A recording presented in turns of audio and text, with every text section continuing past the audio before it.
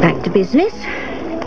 Whitney's best friend, Teresa, is preggers too. But which of her two babies is whose complicates already bad news. Which of her two babies is whose complicates already bad news. I don't know how you can do it. I don't know how you can ask me to let our baby die. Teresa, I know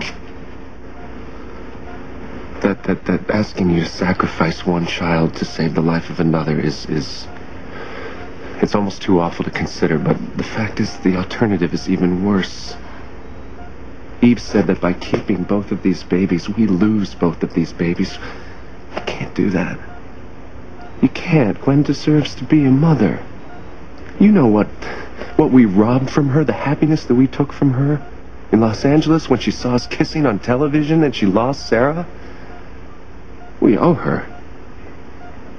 You owe her a child of her own. And the only way for that to happen is for you to have this procedure. But which one lives, Ethan? Yours and Gwen's? Or yours and mine? So answer my question. Which baby do you sacrifice in order to save the other?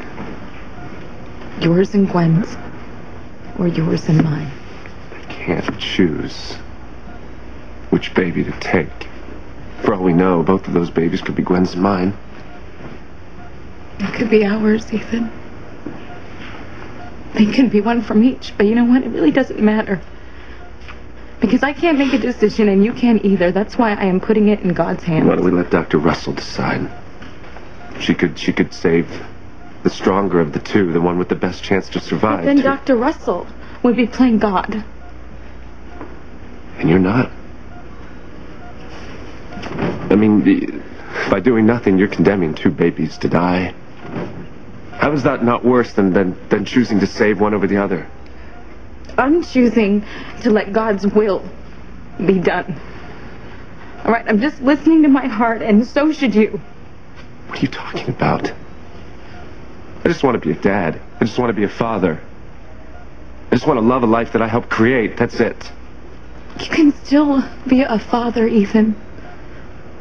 No matter what happens to these babies. If God takes one of them, or if he takes both of them, I can give you the family that you've always wanted.